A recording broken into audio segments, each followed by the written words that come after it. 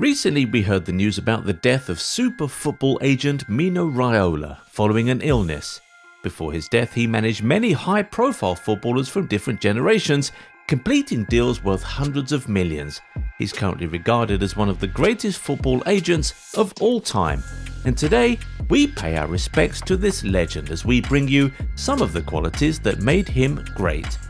So here are 5 reasons why Mino Raiola was one of the greatest agents in football history. But just before we get into it, we want to introduce you to one of our major sources for football news, gist and insider scoop. OneFootball is your one-stop shop for everything football related. Live scores, transfer news, general football updates, literally everything. Also, you can follow your favourite club and favourite players and get all the latest updates about them as a notification from the OneFootball app. So what are you waiting for? Click on the link in the description to download the OneFootball app. You're welcome. So then, back to it. Number 1. He always spoke up in defense of his clients no matter what. One thing Raiola was surely known for was his boldness and outspoken nature, and well, most times he used this quality in defense of his clients.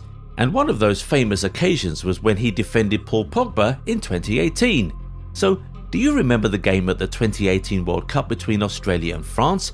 The game where VAR was used to award a penalty for the first time in history? Oh yes, that one. Turns out Pogba was on the receiving end of some harsh criticism from the French fans after the game. And that was even despite him scoring the winner in that game. Now, can you believe that? Well, Raiola wasn't having any of it, and so he came out to publicly bash the French supporters. He even went so far as to accuse them of being jealous of Pogba. No kidding, this guy really loved to stand up for his clients, and there was even that time he referred to Pep Guardiola as mentally ill and a coward for not playing Ibrahimovic. And one time, he even insulted Klopp for not playing Balotelli. Now, we're no fans of insults over here at Goal 90, but surely it would feel a bit nicer to have someone willing to stand up for you the way he stood up for his clients. So it's little wonder that all his clients loved him. Number 2. He always believed in the value of his clients. When a person defends his clients the way Raiola did, surely it had to be because he believed in their ability. And this reflected in the way he never compromised at the negotiation table. So was always sure to get the best deals for his clients. But it seems it wasn't just on the negotiation table that he defended his players. Turns out he was also willing to go physical for them. Yep, that's right. He once admitted he actually wanted to fight Pep Guardiola after the 2011 Champions League final match, and guess what? It was all because Guardiola sent Ibrahimovic out on loan that season, thereby depriving him of a Champions League medal. Well, guess it was a good thing that he was prevented from doing that, because we're not sure any of us would have had much fun watching the two men throwing hands in a boxing or wrestling ring. Number 3. He treated his clients like his own family. A wise person once said that family isn't always people who share your blood, but family is who shows up for you. Here, okay, we're not sure if that was said by a wise old sensei or just another young genius on the internet, but the point is, they were actually right. Because though Raiola wasn't related to his clients by blood, he surely treated them like family. And funnily enough, he wasn't brutally honest to just clubs and coaches, he reserved some of that honest criticism for his clients too. That's right. And well, he believed that this criticism would help them become better.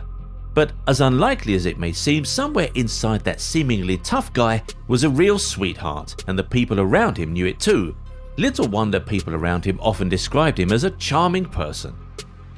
Number 4. He was an agent to many of the game's top players. Of all the reasons why he was regarded as one of the greatest, this is perhaps the biggest reason. He started out in the early 1990s as a middleman for player transfers on behalf of a football agency, and during that time he helped complete deals for Dutch players, most notably Dennis Bergkamp. A few years later, he went independent, and by 1996 he finally completed his first big deal, the transfer of Pavel Nedved to Lazio. But he didn't stop there, because in the following years he would then go on to manage even more big-name players. Now, it's one thing to get top players, but what made Raiola really stand out was his ability to keep players at the top. so it was no surprise that young top talents including Haaland, De Ligt and Donnarumma all trusted him to manage their affairs. But he didn't only manage young players, no, far from it. He also managed some of the most established senior players in the world, and Zlatan Ibrahimovic, Paul Pogba and Marco Verratti were some of those names. Well, one thing we know for sure is the man really knew his onions. Number 5. He made a whole lot of money while doing his job. The thing with managing the biggest players is you can only get such jobs by being very good at what you do. That means you must be able to protect not just the image of your client, but also their market value. And that's something Raiola excelled at. So this always made him able to get his players to the best clubs. And you know the thing with getting your clients to the best of clubs? It also means you'll get the best financial deals, and not just for them, but also for yourself. Oh yeah, that's right. And this ability to maximize value from deals made him the highest paid football agent per deal in the world. No kidding.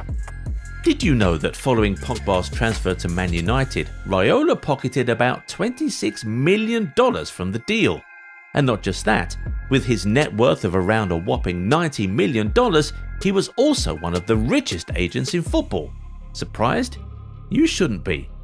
But then again, we know these figures might tempt you to believe he was only working for the cash, but we believe the other qualities he displayed showed that this was not the case, and the man really loved his job and his clients. And we also think he led a very fulfilling work life. So there you go. Are there any other great qualities you know about him? Do share your opinions with us in the comments below. And if you like this video, please give us a thumbs up. Also hit the subscribe button and turn on notifications to get more cool videos like this one. And we'll see you in the next one. Bye bye.